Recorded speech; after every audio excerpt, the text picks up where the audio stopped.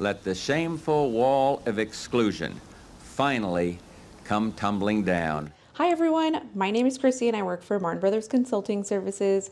In this quick tutorial, I'm going to be going over how we do the measurements for door opening pressure and closing speed for doors with a closer. These are two key factors in evaluating accessibility for doors to make sure they're easy and safe for all users, including those who might use mobility devices. First thing I'm going to talk to you about is the tools we use. So this is a door opening pressure gauge. It has the pounds right here on how many pounds it takes to open the door. And we also have a hook here, which helps in cases where you might need to use a hook to measure a pressure. The other thing I'm going to need is my phone or a stopwatch in order to time the closing speed. So let's get started. So we're going to measure this door. The first thing I'm going to do is measure the door opening pressure. I'm going to slightly crack the door to break the seal so that we can get an accurate measurement, and then I'm going to put this tool right here and apply firm but even pressure to open the door.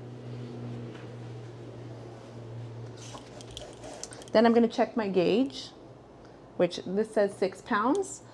Depending on whether this is a fire door or not, at least in California, under California Building Code, Chapter 11B, Section 404, there are two requirements. One is for fire doors and one is for just other doors, interior or exterior.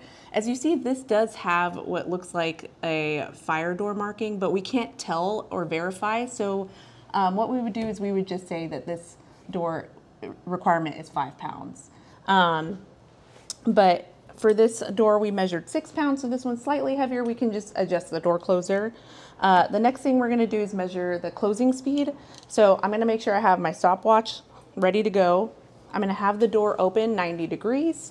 And then we like to put our foot at the door because in the code, at least for California Building Code, it requires you to stop the timer at 12 degrees. So I'm gonna push start when I let go of the door. And then I'm going to put my foot in the door and push stop as soon as the door hits my foot. And this door ended up being 3.2 seconds, so that would need to be adjusted to meet the 5-second requirement. And that's it.